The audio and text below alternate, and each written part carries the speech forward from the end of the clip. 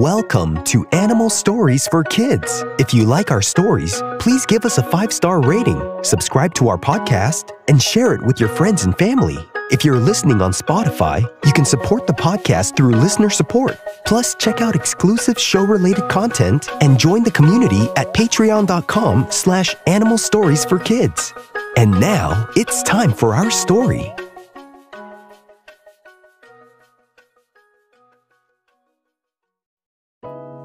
Once upon a time, there was an Asian palm civet named Ndari. Ndari, the Asian palm civet, lived in a tropical rainforest up in the tall trees. She stayed up high in the trees to stay away from predators and to be closer to the fruit that grew up at the top of the trees. Ndari, the Asian palm civet, was a very cautious civet.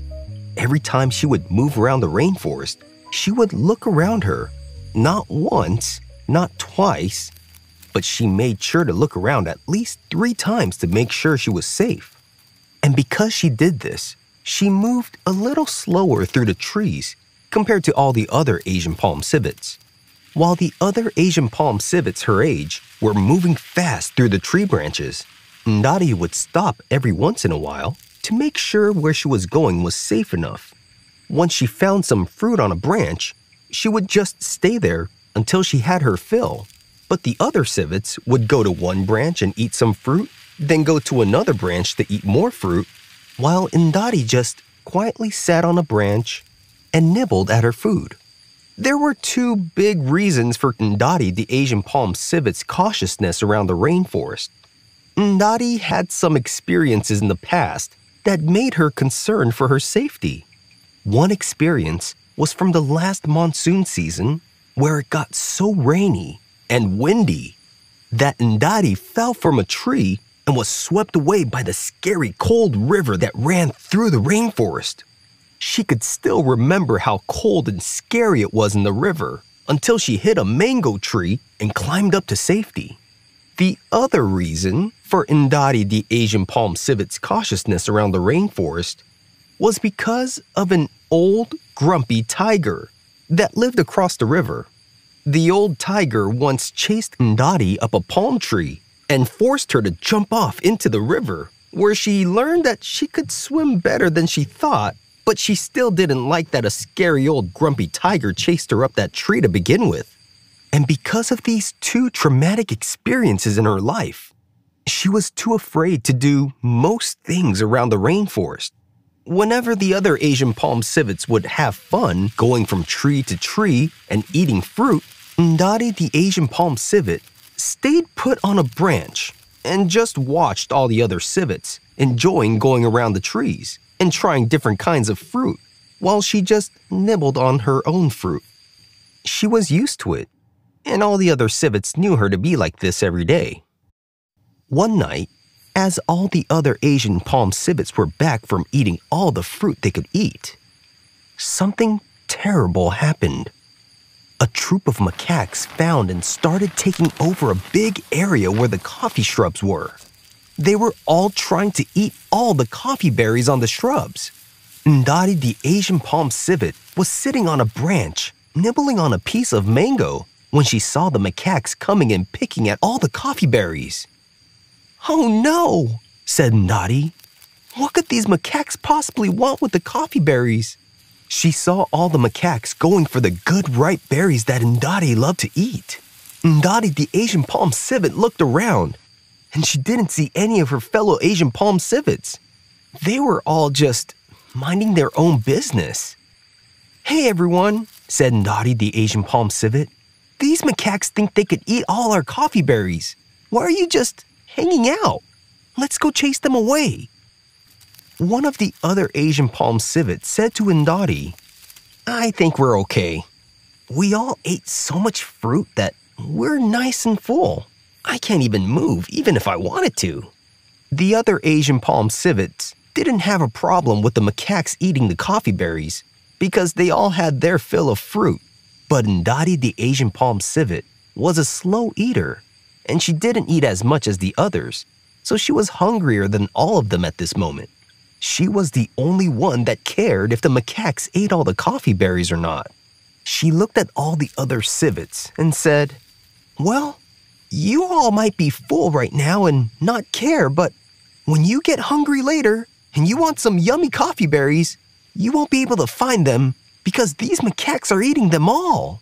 The other civet said, "We'll worry about it then. Right now, we're just enjoying watching the stars in the sky." And as they were talking to Indadi, the macaques began devouring and eating up all the coffee berries. And Indadi, the Asian palm civet's heart sank as she saw all the last coffee berries being picked out. Indadi was still hungry, and now she couldn't even eat the coffee berries that she so wanted to eat. And watching the macaques eat the berries made her want to eat even more. But she was too late, and her stomach was empty, and she needed to eat. Then, as Indadi looked around the moonlit rainforest, she saw a jackfruit tree with a lot of jackfruit just hanging ready to be picked and eaten. The only problem was that it was across a rushing river, something that Indadi, the Asian palm civet, was not excited about. And not only that, she saw the old grumpy tiger sleeping right by the jackfruit tree. "What should I do?" asked Indadi to herself. "I'm so hungry, but I can't eat the yummy jackfruit tree unless I face my two biggest fears, the river and the tiger." Indadi was scared, but her hunger was much stronger than her fear. So Indadi, the Asian palm civet, took a deep breath to prepare herself to face her fears. And she did something unheard of in the whole rainforest. Indadi took an empty durian shell that was still sticky and very smelly on the inside, and she held it with her teeth, bearing the stench as she walked over toward the cold rushing river. "I'm gonna use this durian shell to protect myself from the tiger," said Indadi, the Asian palm civet, to herself while holding the durian shell in her mouth. "And if the tiger wants to bite me, then it's gonna have to bite through the stinky, sticky shell first." So Indadi went off with the durian shell in her mouth, and she went towards the cold, scary, rushing river. She clung to the low-hanging branches, shimmying across logs and broken pieces of branches in the river. And by accident, she fell into the cold water, but she held the durian shell up high above the water. And after facing her fear of the cold, scary river, she came up out of the water and arrived on the other side. She was wet and cold, but her hunger and all the excitement in doing this incredible stunt was giving Indadi the ability to keep going. And she walked slowly up to the jackfruit tree that she saw. And as she expected, there was the old grumpy tiger who got up from its sleep. Indadi hid behind the durian shell and started walking up closer and closer and closer to the tree while the tiger was watching as this silly civet holding a durian shell was walking up to it.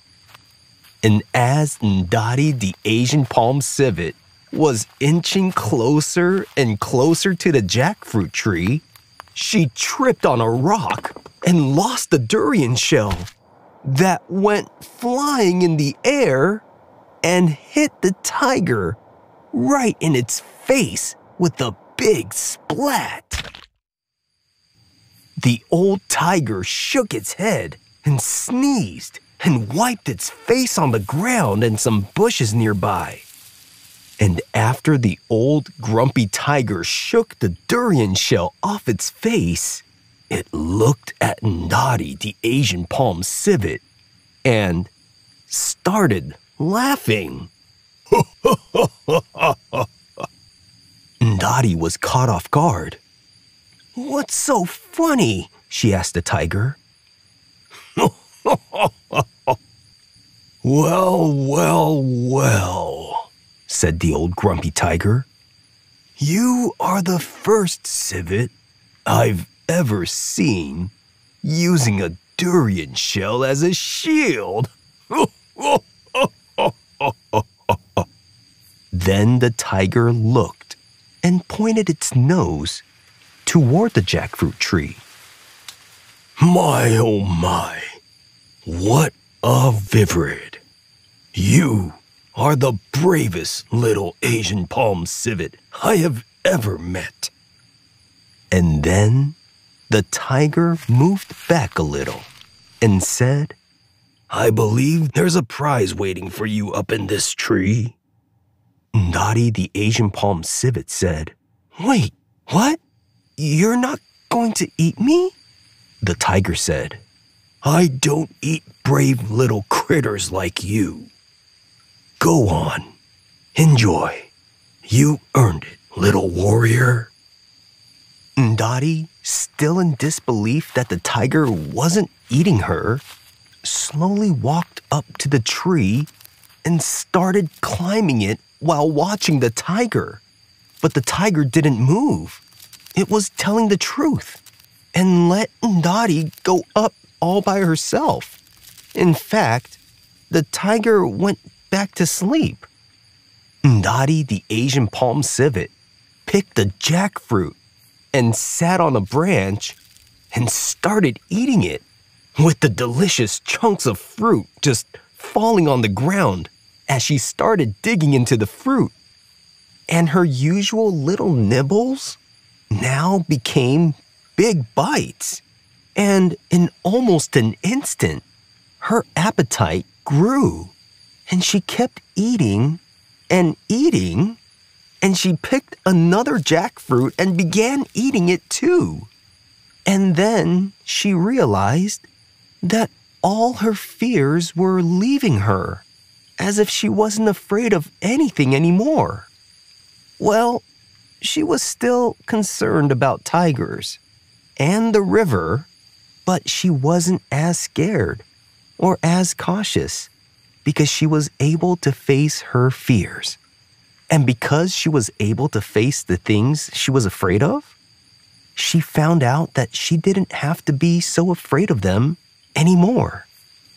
And she didn't have to look around every time she moved up in the trees, which now allowed her to eat as much fruit as she wanted, as fast as she wanted. And the Asian palm civet lived happily ever after. The end. The Asian palm civet is also called the common palm civet, toddy cat, and musang, and it is a viverrid that is native to Southeast Asia. Viverids are small mammals that are usually medium-sized with long bodies, short legs, and bushy tails. And viverids can be found in Africa, India, and Southeast Asia in forests, shrublands, and grasslands. And some species of viverids can be found in savannas or wetlands. They are closely related to the mongoose, weasels, and fossas. The Asian palm civet is called a palm civet because it generally eats the palm flower sap. And it's also sometimes called a toddy cat because when the palm flower sap becomes fermented, it becomes palm wine and it becomes a sweet liquor, or some people like to call it toddy. And because it lives in this kind of habitat, they sometimes call it a toddy cat. Asian palm civets are omnivores, and they can eat small animals like rodents, lizards, snakes, and frogs, along with other insects and smaller creatures. Asian palm civets are also known to eat fruit, especially the flowers of palms, mangoes, and coffee. In fact, Asian palm civets are known for coffee berries, and some people look for the coffee beans that have been ingested by Asian palm civets. As the coffee bean makes its way through their digestive system, it allows the coffee to have a unique flavor that people will pay a lot of money to get. The Asian palm civet is a nocturnal animal, and it feeds at nighttime to avoid predators. The Asian palm civet has a long, stocky body and is covered with coarse hair that's shaggy and generally gray in color. It has a white mask across the forehead and small white patches under each eye and a white spot under each nostril, with a dark line coming in between the eyes. Asian palm civets come in many different colors, from brown, gray, white, black, yellow, and tan. They can live from 15 to 20 years, they weigh from 3 to 10 pounds, and they can be from 17 to 28 inches tall. They have very pointy, sharp teeth. To be clear, Asian palm civets are not cats. They are viverids, unrelated to felines. The Asian palm civet weighs about half of the weight of the African civet. They have large eyes, which helps them find food at night, and they have strong claws that help them climb trees.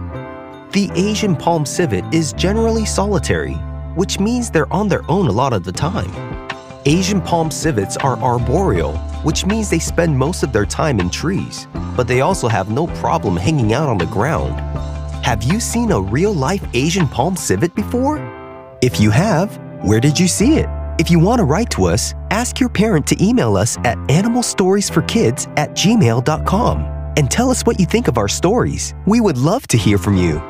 Thanks for listening to Animal Stories for Kids. If you like our stories, please give us a 5-star rating, subscribe to our podcast, and share it with your friends and family. If you're listening on Spotify, you can support the podcast through listener support. Plus, check out exclusive show-related content and join the community at patreon.com/animalstoriesforkids.